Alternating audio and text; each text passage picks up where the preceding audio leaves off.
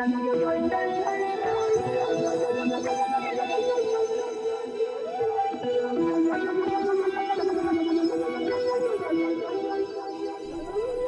up, everybody? It's CMP with Craftmaster Productions and Studio1Tutorials.com, and today we're going back into my adventures in Ableton, and I'm just going to be showing you guys how to draw trap hi-hats really quick, really easy. I know that there is many different workflows in Ableton Live, and this video is kind of geared towards people who have used other DAWs, gotten used to piano roll type of vibes, you know, and maybe like setting an ARP in a you know, chaining together an ARP with 4 different of the same samples inside of a drum rack just doesn't compute. Also, another reason why I'm not really a big fan of that method is because you lose the ability to kind of pitch your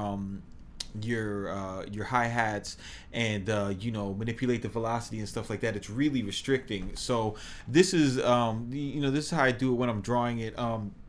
First of all, key commands. If command or control or command 1 and 2 when you're in the piano roll, if you look down here, as I'm pressing 1, I'm zooming in on the note value, so I go all the way up to, you know, 256, and as I press 2, I'm zooming out. Think of it as zoom in and zoom out, command 1 and 2. Then you could switch to triplets by pressing control 3, right? Boom. So that's really cool to me. So I've got this loop up. All right, so I'm gonna go ahead, press the B tool. That takes me into draw mode, and I could just go ahead and draw in a typical straight hat pattern.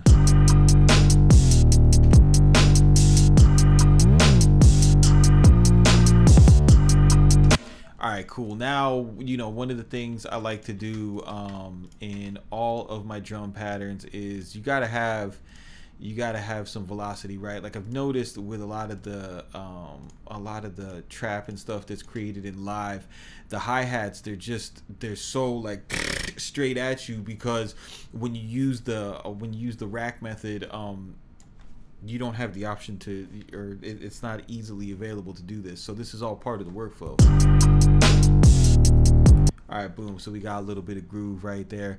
And then what I'm going to do is I'm going to just kind of select different notes that I want to roll. So let me just listen to this.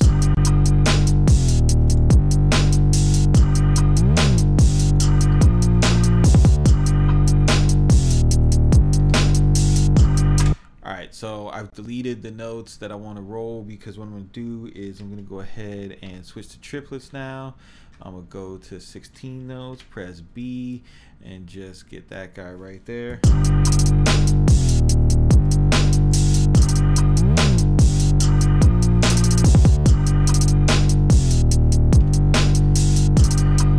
So now the other distinct advantage that this method has is you can go ahead and mess with your velocities with your rolls, which is always something that I want to do. You know, I don't want these to be one stagnant type of velocity here.